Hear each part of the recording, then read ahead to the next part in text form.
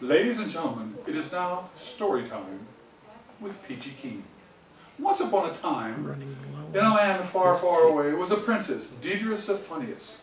But we will just call her Princess D.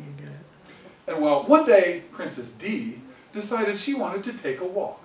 So, D packed herself a lunch of green pea and gravy. And so just before she was ready to leave, D took her lunch of green pea and gravy and walked and walked and walked and walked.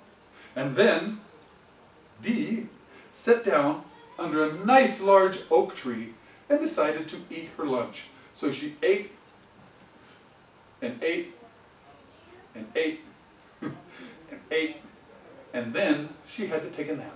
So D took a long nap until eventually along came a bee.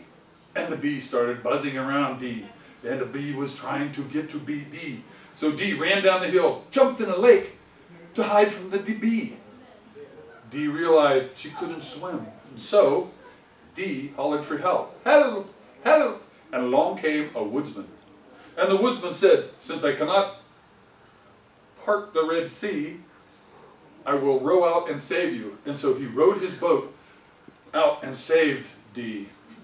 Well, D said, "Thank you so much for saving me. What could I do to repay you?" And the woodsman said, "How about a kiss?" She said, "Well, pucker up and close your eyes."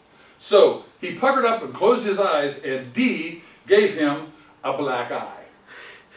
Well, I've never heard of anything so bad. But on the way home, D got her just rewards.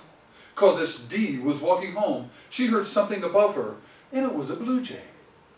And the blue jay fluttered around and dropped a greenie right in D's eye. So that just goes to prove that no good deed goes unrewarded. Thank you.